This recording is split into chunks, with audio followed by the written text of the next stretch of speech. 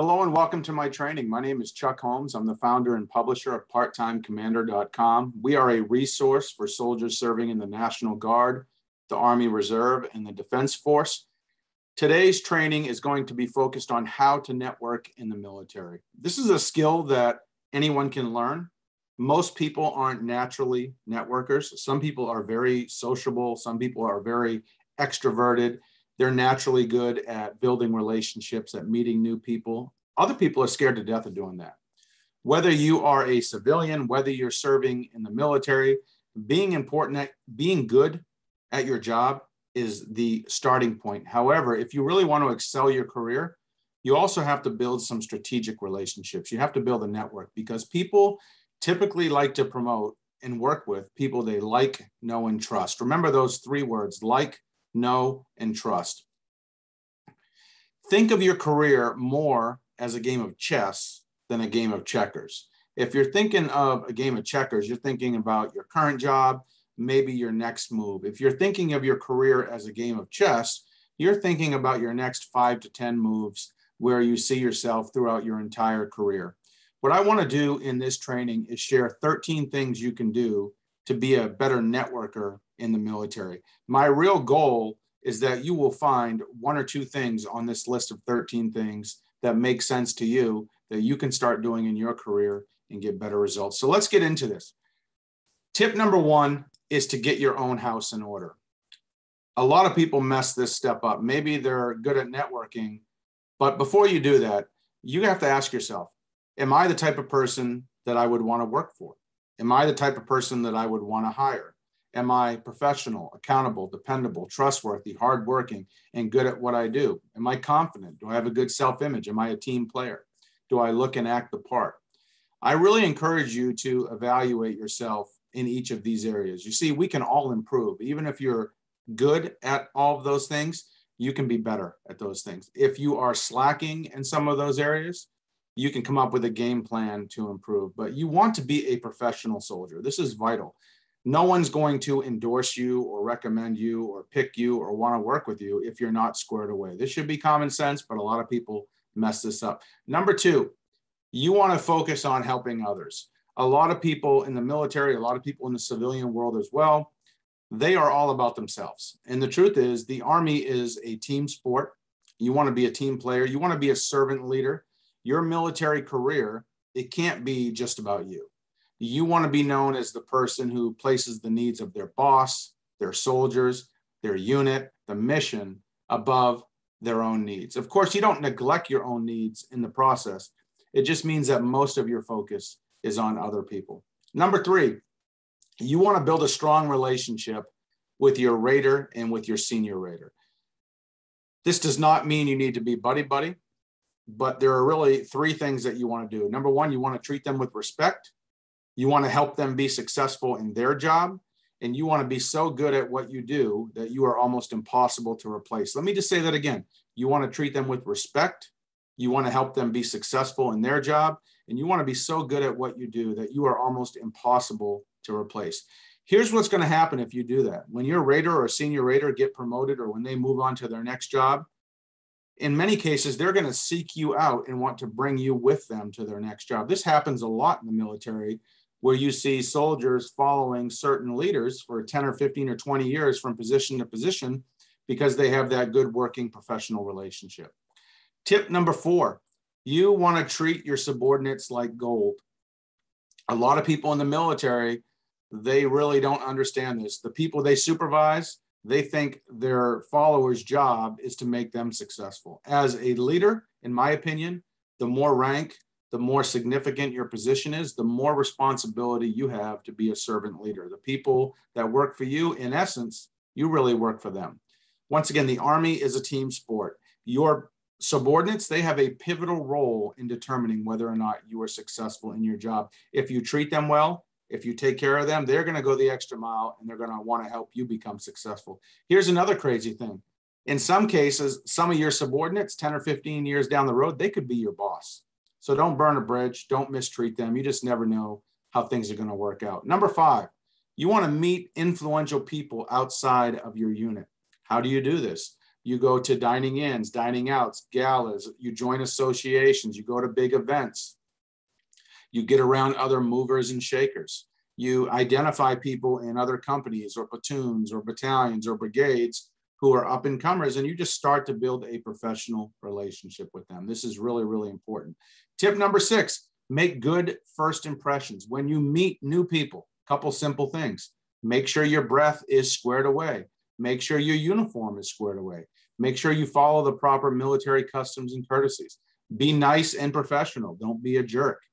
You never get a second chance to make a good first impression. So make sure that first impression is a good impression. Number 7, get a business card. This might sound funny to some soldiers, but I think this is a great idea. Get a business card, even if it just says soldier on it, with your name and your contact information. Get in the habit of collecting business cards, handing out business cards as you meet people. This will help in case you meet someone, maybe they forgot what your name was or they forgot what unit you were in, but you gave them your business card, so now they have a way to get in touch with you. Number 8, write thank you notes. This is one of my secret tips. So few people do this. This is why it works so well. One thing that you can do is get in the habit of writing 2 to 4 thank you notes every week. When you meet someone new, send them a quick little thank you note. It could be something as simple as, hey, Sergeant, it was a pleasure meeting you today. I look forward to reconnecting with you again. Sign your name, mail it to them. You can mail it to them right at their unit. That's fine. This is a very quick way to stand out in the crowd. What you can do is you can have some custom stationery made with your name and your rank. I did this when I was a company commander. It had a huge effect on the morale in my unit. It was a great way to really stand out. Once again, so few people do this that you should at least consider it. Number 9, join associations. There are a lot of associations that cater to the military where you can meet some really amazing people. You could join the Military Officers Association. You could join a retiree association, your division association, an association for your MOS or your branch. The options are really endless. There are so many movers and shakers in these groups that you can start to connect with. And it's not just them, it's the people they know as well. So don't be afraid to join those, get active in those associations, start building either friendships with people who are similar ranks or professional work relationships with people who are subordinate ranks or superior ranks. Number 10, attend events. Now, some people call this mandatory fun. Some people love events, other people hate events, but there are a lot of events in the military you can participate in. I can think of the Army 10 miler, dining in, dining out, galas, retirement parties, and the list goes on. Make it a point to attend these events. When you attend these events, don't be a sourpuss and just sit at a table and get drunk. Get around, network with other people, introduce yourself, get to know the people in the crowd. You never know who you're going to meet. It might be a great way to start a new professional relationship. Tip number 11, find a mentor. Find someone who has achieved what you are trying to achieve in your career. Let's say you want to be a general officer. Find a retired general officer and have a mentor-mentee relationship with them. Let's say you want to become a first sergeant. Do your 20 years, retire as a first sergeant. Find a current or retired first sergeant, pick their brain, get in their hip pocket, start building a relationship with them. And keep in mind, folks, when I say relationship, in all of these examples, I mean a professional working relationship, not a personal relationship. Tip number 12, leverage social media. Social media can be your friend. It can also be your enemy. If you do social media the right way, you can form so many connections with other people in the military and other people who have ties to the military. What I recommend you do is you have a professional LinkedIn account. Have all of your information on your LinkedIn page. If you use Facebook or if you use Instagram, a couple things. Be careful making crazy statements. Be careful being negative all the time or bitching and complaining on your social media all the time. Be careful talking about politics and religion. That can backfire sometimes. Don't post anything that will make you look unprofessional. Pretty simple, but a lot of people mess this up. You can also use social media to connect with other people in the military, in your unit. Just remember that everything you type, everything that you say on social media, it is a permanent record, even if you delete it. So don't drink and type. Don't get on social media when you're not feeling good, and don't ever type or say something online that could come back and bite you in the butt, because it probably will. Number 13, develop a system to keep in touch with people. Keeping in touch with people is one of the most important things you can do. This is a lost art. What I recommend you do is you build a database. Think of this as your networking database. And what you do is whenever you meet someone that you want to add to your network, you add them to your database. This could be a Rolodex. You could just have a box with all the business cards. It could be something in an address manager. It could be an Excel spreadsheet. And what you want to do is you want to stay in touch with everyone in your database about once every 90 days, maybe once every 90 to 120 days. That's a really good number. And what you want to do is when you reach out to these people 3 or 4 times a year, you want to just rekindle the conversation. You want to send them something that might be of interest to them. One of my favorite things to do is to send people an article or a video that I think they might enjoy. Maybe as an example, let's say I met a captain from a different unit and I'm a captain. Maybe in 3 to 4 months when I reconnect with him again, maybe I'll send him a video. Hey, I just watched this video showing me how to get promoted to major quickly. I thought you might want to check it out too. Boom, you send it to them. Now you've given them something of value. You've stayed in touch, and it's just a smart thing to do. The next one is to never burn a bridge. The Army is a big organization, but it's also a small organization, and you will stumble across the same people several times over throughout your career. So never burn a bridge. What does this mean? If you make a mistake, and you will, we're all human, apologize.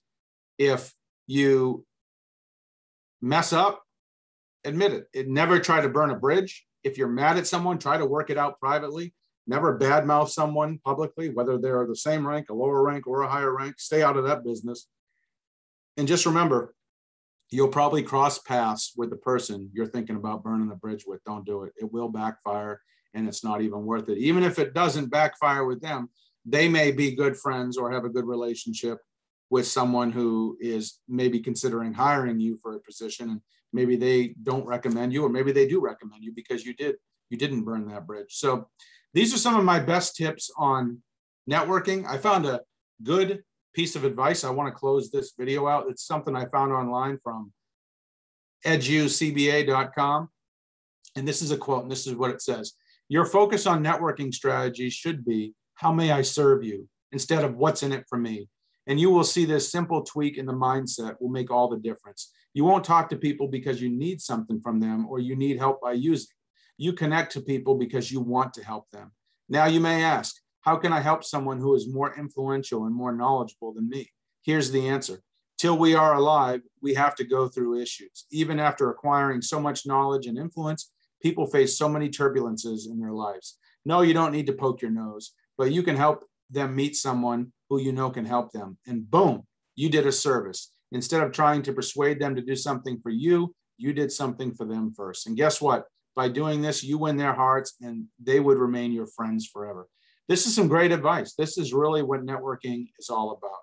If I had to summarize all this up, if you're really looking to excel your career, you really want to learn and master this skill of networking. It will make you a better soldier. It'll help you move up through the ranks quicker. It'll help you have a more fulfilling career.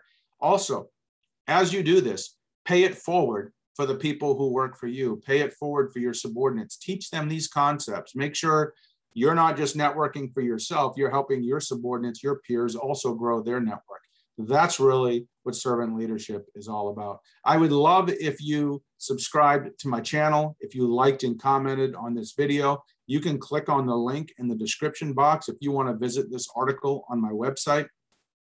I appreciate you taking the time to watch this video today. I hope you have a great day. Thank you for your service. I'll see you at the top.